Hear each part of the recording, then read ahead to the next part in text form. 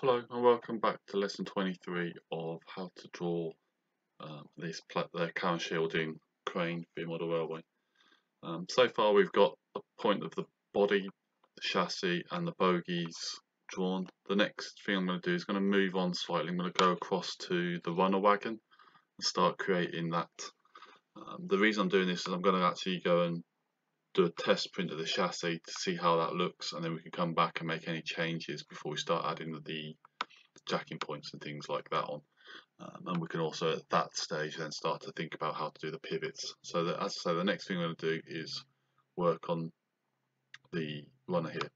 So what we're going to have to do is make sure we jump across to the runner, check the radio box, and then we can spin the sketch around. We can see we've got on the canvases, I think it's this one, the side on view. Now one thing we are going to have to do is we'll draw it in this position here because that's fine, the buffers are just touching, that's its normal position. But one thing we will have to think about is the length of the jib, because obviously we're not going to be able to run this with the buffers touching. We're going to have to create some sort of separation there. So however much separation we're going to need for the coupling between the chassis of the crane and the runner here, we're going to have to extend the jib by that so that it still sits in its little mounting point here and is still connected to the body of the crane here. Okay, so the first thing we'll do is create a plane that the side of the wagon here can sit on. So I'm going to do an offset construction plane from this surface on the main chassis. I'm going to rotate to a top-down view. I'm going to turn on this top sketch here, and then I'm going to line up. It'd be helpful if this went all the way across, wouldn't it? This surface here. So in fact, if I just create it initially out the way over here, we can move it into place in a second.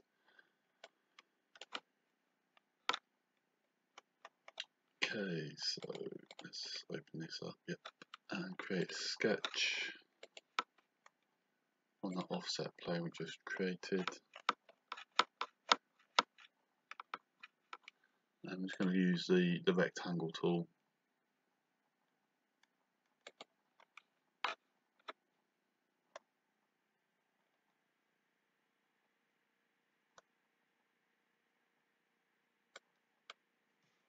Define that. 75.8 millimeters. 2.25. And then we'll fix its position so that it doesn't move. Okay, now we'll extrude this just to give us a little bit of body to look at. 8 millimeters. We should now have a new body in here, yep. Okay, so the next thing we want to do is need to line this up with the body on the drawing. So if we come back into the feature here, we can come back in and we just keep moving this until I've got it pretty much spot on there by the looks of that. This, what you're looking at here, this body looks wider because there's a frame that sits on top of the chassis here. So we're looking at the chassis to be our marking position. So yeah, looking at this, I'm pretty happy that left and right position we're looking okay. I'm not worried about this direction, I'm looking at this one because I know this sketch is going to be slightly out from where this drawing is. So yeah, looking in this corner here, that's lined up pretty much where I want it to be, so I'm happy with that. What I'm going to do is edit that extrusion. I'm going to just drag that across so we've got it in the corner here. Let's try 14.1. No, it needs to be more than that. 2, 5. 14.25. Okay, so now we've got the width correct. Okay, so if we think about this body now, a lot of this is going to be symmetrical. If we look at the photos that we've got here, this one's probably better. You've got buffer beam, obviously each end's the same. You've got these little support beams are going to be the same, and the V hangers, the W irons, are all going to be symmetrical. So what I'm going to do is I'm actually going to create mid planes and then split all this up into 4 and remove all but one of them, so that we're just looking at drawing a quarter of the wagon. So if we turn off the construction planes, the construction canvases, and then let's use mid-plane tool, create mid-plane between the two surfaces in that direction, and then another mid-plane between that one and that one. So we've now got those two mid-planes. We can then split this body up. So initially we'll just select the body and then split in the middle, click on OK, and you can see we've got two bodies, and then we're going to remove body 2. Okay, and then I can turn that construction plane off, and then we'll split body again. So select that body, splitting tool being the one that goes down the middle, and again we're just going to remove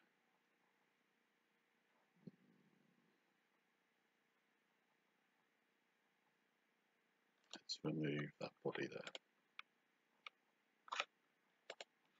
Okay, so now we've got just a quarter of the wagon to work with here.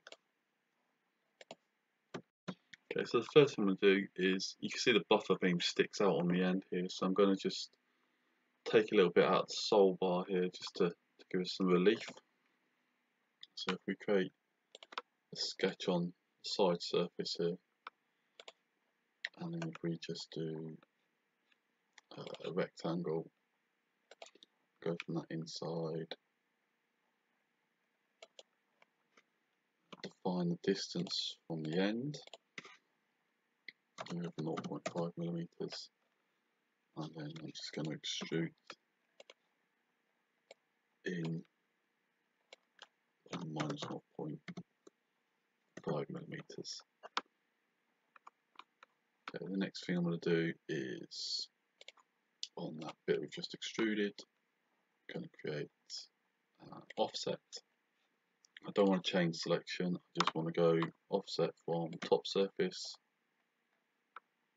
end surface, bottom surface, and I want that to be minus 0.5 millimeters.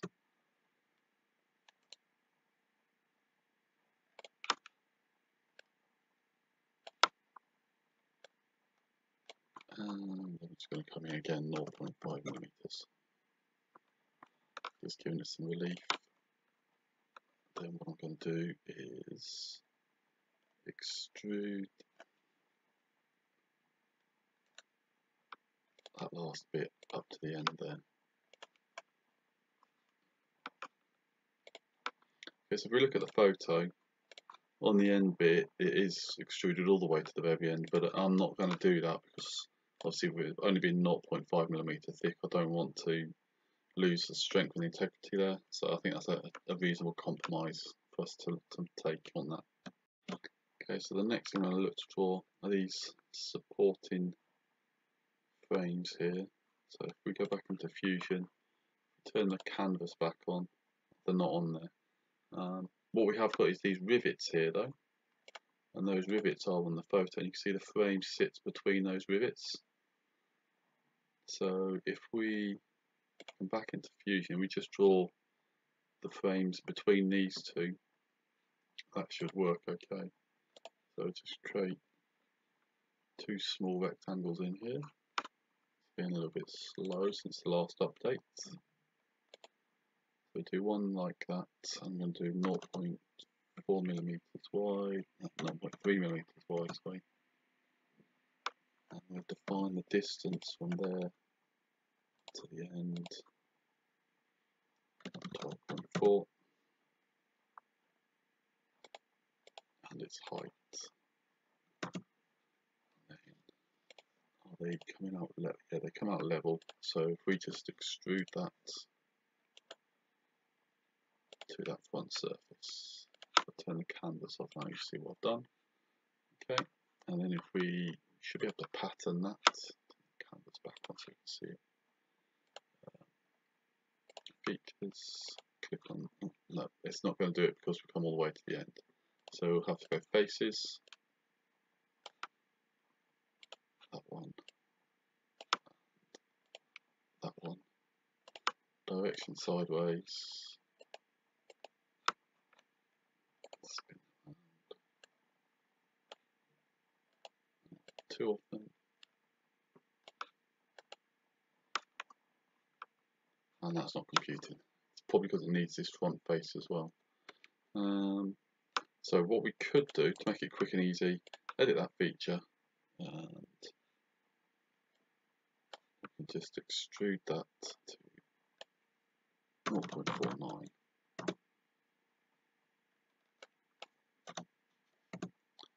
And then because it's not come all the way to the front, we can then change that back to features, select that, there we go.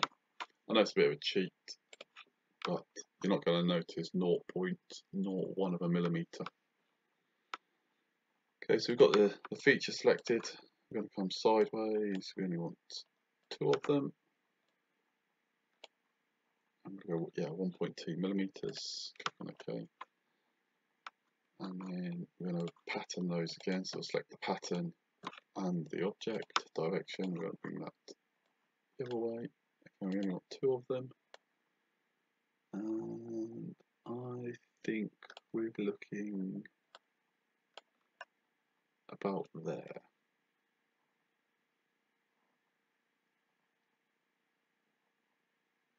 So what I'm looking at here is the position that frame's coming down to there, slightly further that way, but this edge here is level with this hanger and there.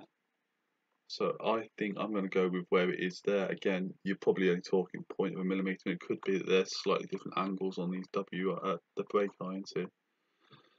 Okay, so that's our 4 features there. If you wanted to bring these out level now, all you would have to do is click on the front faces and then extrude to that front surface. We're now back level. So if we look at this photo here, you can see there's no more of these support braces. It's just the 8 of them in total for either side of the W irons. So what I'm going to jump onto next is drawing all the rivets on that we've got in this area here. So again, we'll jump into Fusion here. Now you can see that we're not going to be able to get them all in here probably. So what we'll do is probably just draw the 8 outer ones. So create a sketch on that inner surface. Let's have a look, see what we can do initially. So 0.3 millimeters. We might be able to, but it'll look tight, but we'll give it a go. So let's define that distance from there to there. Again, 0.3, that's looking good. I want to move it ever so slightly to the left here, so 0.5. It's okay. And then we'll extrude this forwards, normal fashion, 0.15, and then fill it off the top edge, 0.15. Okay, so we can see we've got 4 of them, so if we just do pattern, those features, direction, for that direction,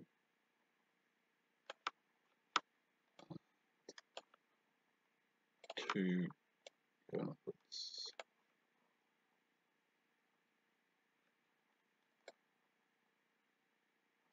Yeah, I think I'm going to be happy with that, like that. Okay, yep, and then we'll just create another surface, another sketch with the 3 center ones on, so same thing. But if I do the midpoint now, it'll probably look better in middle there.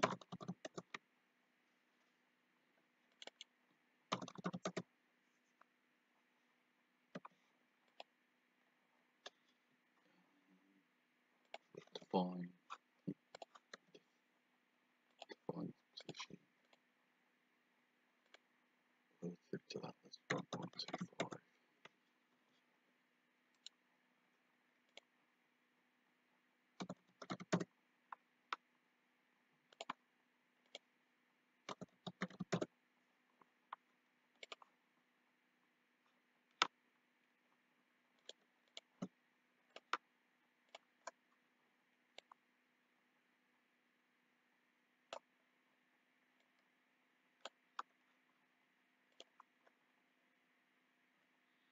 Okay, so that's those ones drawn. Okay, so the next one, I've got 5 in this area here.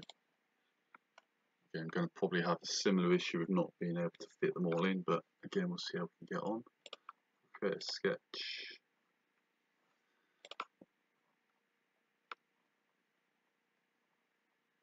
Okay, so again, I'm going to put this one at 3 millimeters.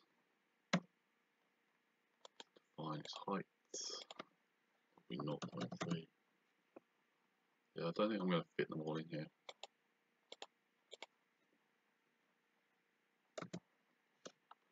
I might just do just for ease. Let's draw a line, diagonal that matches those. Turn that as a construction line.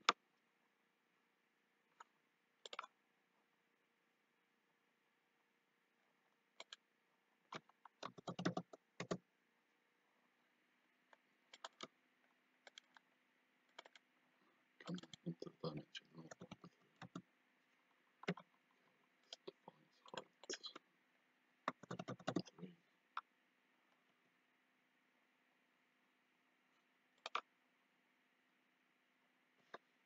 Let's now inspect the distance from there to 0.925.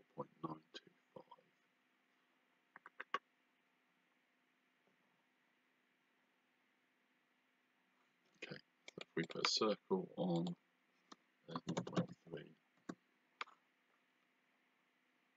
define distance on that line as 0.925 divided by 2. That'll put it in the midpoint between them. So now we can extrude those 3 and turn those into rivets.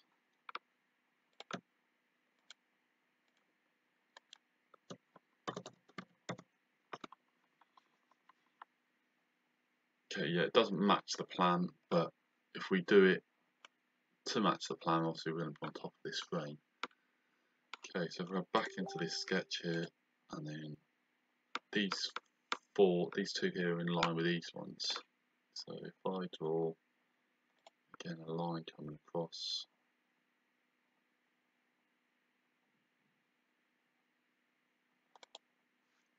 so turn that into a construction line,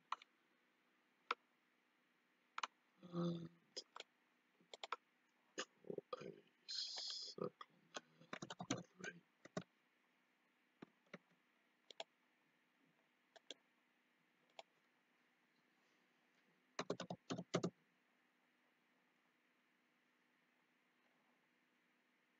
Got 0.9 distance between them. Do the same on this one. Draw a line to construction.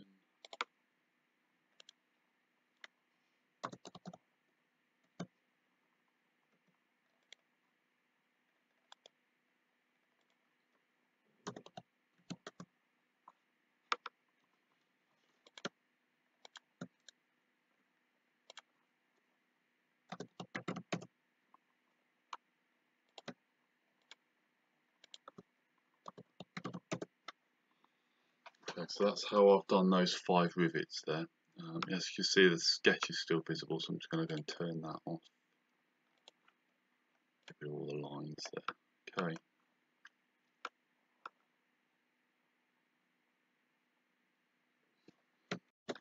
Okay, so the next one I'm going to draw is the buff on the end here. It looks pretty straightforward. So if we come into Fusion, let's turn off the crane so that we can see what we're looking at here. Okay, I'm going to turn off the construction sketch there as well.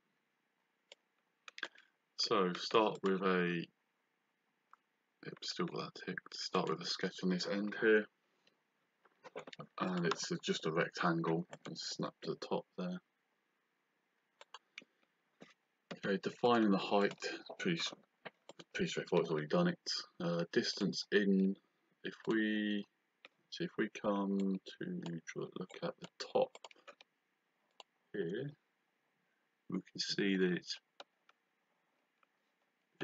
position relative to that drawing. So if we rotate on that axis, we keep it in the same relative position, we can define distance from there to there.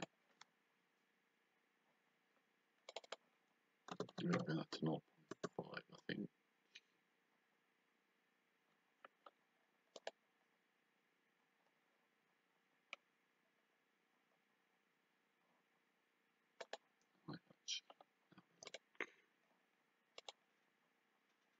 I'm going to bring that closer. 0.25.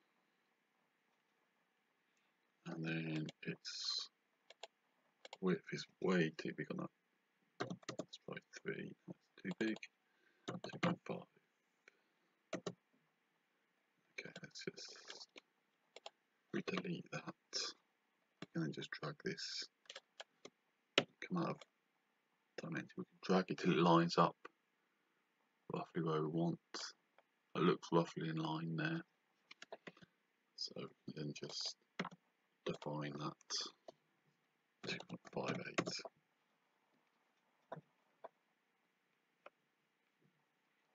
Turn that canvas off, and we can then extrude this forwards a little bit to give a bit of relief. We're going to get 0.2 millimeters. Okay, so if we look at the main shank, this goes all the way to the top, which is good. That makes it nice and easy. So create a sketch on that surface. Again, we're using our center point circle. Find the center points. Easy like that. And then extrude. I'll spin this round so I can look at the side. That. You can see the buff actually looks too big on that sketch. In fact, it looks like what's happened is the thickness of our chassis's got a bit too big. But I think I'm just going to have to live with that because of what we've got in the middle here. If we close this up, you'll lose that detail. And then we're only looking, let's have a look. It's only one. What have we got turned on here? Let's finish that sketch. Spin that back round. Our chassis is only 2.25 millimeters. It's not particularly thick either. Okay, let's extrude that back out.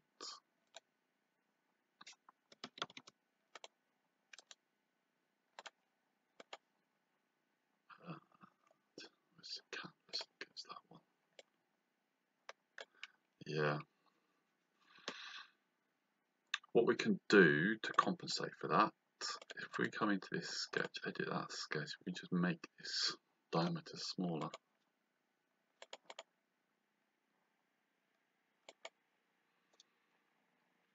If we bring that down to 1.5 maybe. Oops, lost the center point.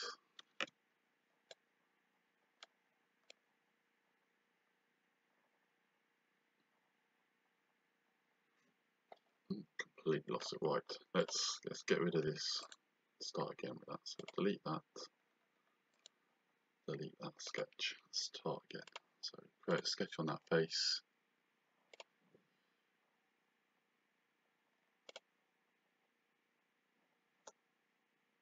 I think maybe 1.8 millimeters we'll go with. Let's have a look how that extrudes out.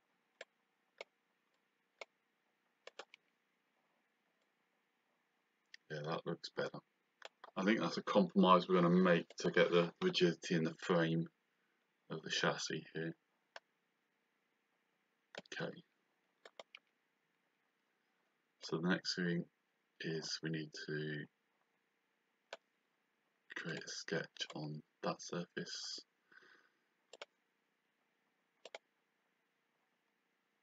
I'm going to go 1.2 millimeters.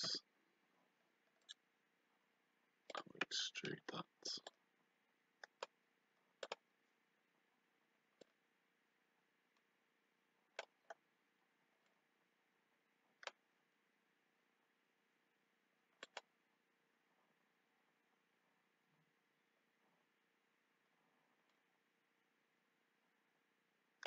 I might just make that a little bigger actually.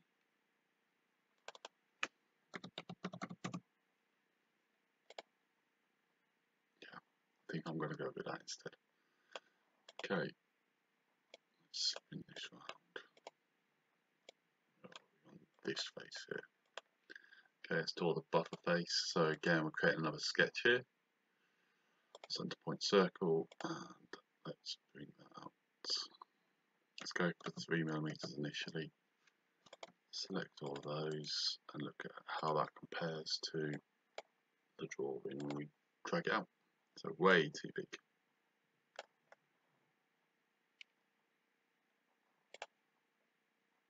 If we turn the chassis on for comparison, yeah, we can see we're way too big on that buffer compared.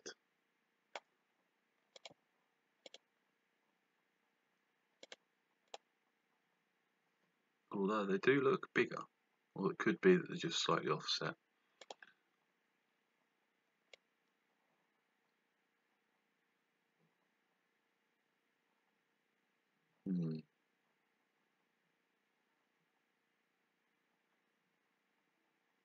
I might just reduce that slightly, ever so slightly.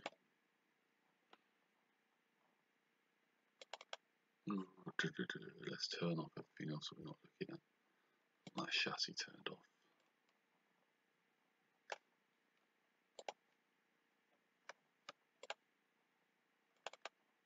Let's go 2.8 millimeters. And then we'll chamfer off the top edge here. 1.2.